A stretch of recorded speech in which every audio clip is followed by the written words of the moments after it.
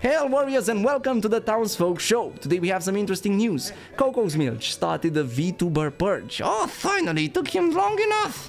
Truly, we have a lot of drama and some amazing claps. Without any further ado, grab yourself whatever potion fits your needs and let's begin. The first clip that we have today is coming from Meletriss. Link of her channel will be in the description down below, and it's the clip in which Koko's Milch, the famous Albion Online streamer, is seen betraying his friend. I mean, there is to be expected, wizards, no? Why did you expect this? Because he's German. They're angry humans. Oh, come on, Hat, stop with the stereotypes. It's not a stereotype, wizard. I'm just saying, why does it take a dozen Germans to change a light bulb? I don't know, I've heard they're pretty effective people. Why would it take a dozen of them? Because they say many hands make light work. It's such bad fun. Just watch the clip. And in 3, 2, 1, boom. Hey, wizard, just watch the right side. The VTuber is dead. Yeah, that's true.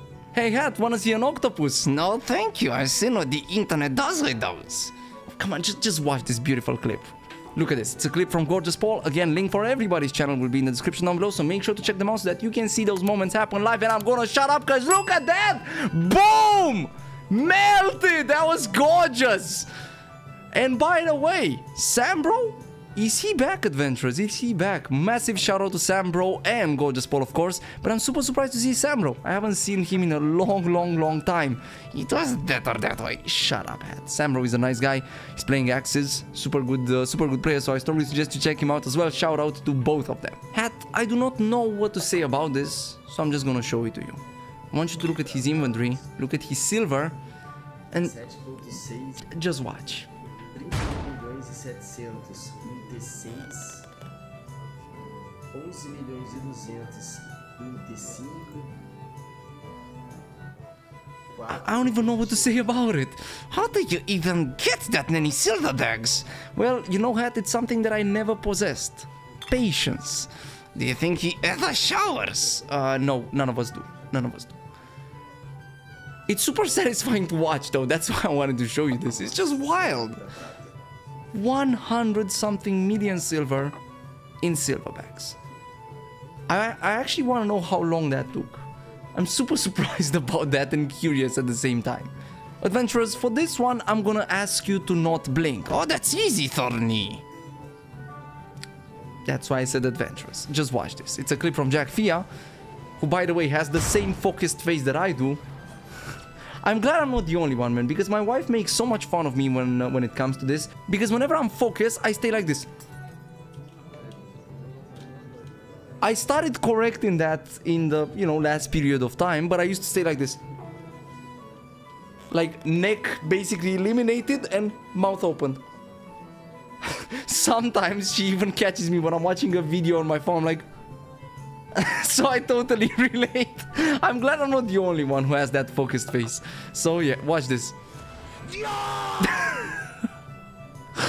Okay, in case you missed it, watch it again. I'm gonna make myself invisible so that you can see Jack's reaction. It's surprising. Keeper K procced. Full stacks.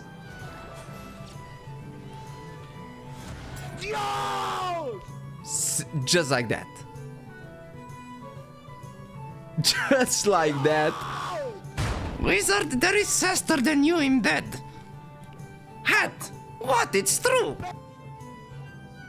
Now, with all those clips out of the way, we're moving to the next segment, and that is What Are the Townsfolk Saying? The segment in which we jump on the Reddits of Albion Online, the most toxic trace of them all, in which we're trying to find different topics worth talking about. This week at night, a prominent figure in the Albion Online scene has gotten himself into some pretty deep controversy upon making a post on Discord. As far as I understand, this is the Discord of their guild, and they were essentially planning what to do in the first 5 days of early start. We're talking about the 5 days that you get from buying a founder pack. And somebody just exposed him by essentially making this post on Reddit. Now, as you can see, this is a pretty big post right here, and its sweatiness and its dearest thorn. It truly is sad, it truly is, and it's the reason I don't really want to play with guilds. But you know that not all the guilds are the same, right? I do realize that, Ed, but upon reading one of those posts and seeing how much drama surrounds guilds in general and so on and so forth, I just don't really want to align myself with it, you know? It's just way too much drama, way too much sweat in the normal everyday guild. Now again, not all the guilds are like that. For example, the guild that we're going to be making on the European server, shameless plug. Truly shameless plug. We're going to be making a guild over there. A lot of people have asked me for this. That's going to be 100% sweat free and 100% drama free. We're just going to be a bunch of players playing the game. So stay tuned for that, as more information will come the closer we get to the European server launch. Now let's talk about the post itself. There are some aspects that stand out. Mostly the idea that essentially what Wicked Knight is doing is asking players to invest all of their time farming mists, doing castles, getting as much silver as possible, even through swiping, to deposit that in the guild itself. Now again, this is not something mandatory, but the idea is that you make silver, you deposit the silver in the guild keeps buying plots using the guild bank, which is managed by the guild logistics team, and you get profits from taxes and plot sales based on your contribution to the guild pool. Now, so far, there's nothing too sketchy over here, but the reason people got incredibly mad was this right here, and it's the reason I removed my camera so that you can see it. This is the third option that Wicked Knight delivered when it came to how you can make silver so that you can deposit it in the guild. Swipe and deposit in the guild to invest in plots. A $100 gold pack early will give you 20k gold, which is like 10 to 15 million early day one. This is the equivalent of 10 plus hours of farming as a solo player. So if you have lots of money, then you can escape the grind fast. Although I would recommend grinding, as half the fun of this game is in the grind. Now, seemingly, this post might make you very, very mad, but you have to understand something, adventurers. There's nothing wrong with this. Yes, it's sweaty. Yes, you totally get a neckbeard if you read the whole thing. Yes, but this is something that's not against the TOS. It's not against the TOS to ask players to swipe even and give you silver to invest it for them. Albion Online banks have been doing this for ages. I think you mispronounced scans. Fair point. But what I'm trying to say with this is that there's nothing wrong for a person to try to convince you to give them silver, as long as there's no RMT involved, like you're not buying silver from an illicit source and you're buying it from SBI with gold. There's nothing wrong with that. There's nothing wrong with a certain company trying to convince you to pay $10,000 for a water bottle. The problem is if you actually fall for this, because honestly, adventurer, unless you want to compete for the Darwin Awards, I would advise against trusting such proposals and actually try to set yourself up with either closer friends that you know you can rely on, or simply by yourself. You're gonna be much better off in the long run. Or again, if you decide to trust this, well, let us know how it goes, but please do not ask for silver in our chat later on. And the last topic that we have today are some corrupted dungeon questions. Oh, they still try corrupted dungeons. I was surprised to learn about that as well, Hat. New player here, I just started and I only know about corrupted dungeons and I have some questions. My condolences. Truly, is ratting corrupted dungeons a good way of making silver right now? Only if we're talking about Slayer, and for Slayer you need 100k infamy, which I would suggest you get through actually PvPing, because otherwise you're gonna have to spend a lot of time PvEing to slowly increase your infamy, and by the time you get to the point in which it becomes worth it, like you can finally do Slayers, you're gonna feel so burnt out. So I would recommend you start actually PvPing, maybe at least in Hunter corrupted dungeons, then slowly progressing into Stalkers, and once you reach 100k infamy and you're comfortable with a build, you can simply just go over there and, well, yes, it would be worth it to rat Slayers, but only Slayers. And if so, yes, should I focus on another profession like leather, gathering, etc., so I have money to buy items because I know I might lose my gear while doing corrupted dungeons? Well, here's the thing, adventurer, and here's something that unfortunately the game does not really teach you right away. What a flashbang! Yeah, I'm sorry for the flashbang over there, I just needed to open up paint. The idea is this: if you want to PvP, you might be very tempted at the start of the game to actually do some gathering, let's say, so that you can get some money, so that you can invest this money into PvPing. Now, this might seem very good on paper, because yeah, you don't have money, you need to farm, gather, PvE, do whatever it takes to get yourself some money, so that you can invest this money into PvP.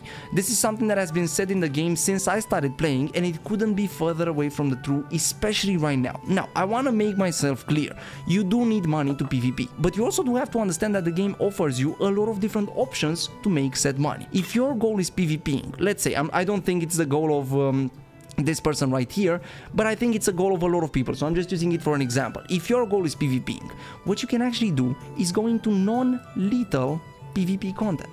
Let's say your goal is, I don't know, you watched Equat 1vx with carving, so then you want to do the same thing. Perfect. Go in the non-lethal mists. Go into non-lethal faction warfare. Go into even non-lethal corrupted dungeons. Maybe your goal is to PvP with a friend. You've watched Ninusk do some small scale in the roads. Awesome.